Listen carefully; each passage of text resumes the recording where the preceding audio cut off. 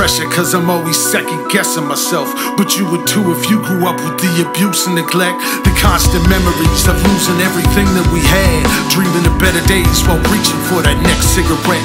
Broken promises, lost in the darkness. I'm trying harder to spark and just become what my father taught me, but not the addiction. Sometimes I really wish that what I wrote was fiction. I grew up inside a house of dreams that I'm still living in.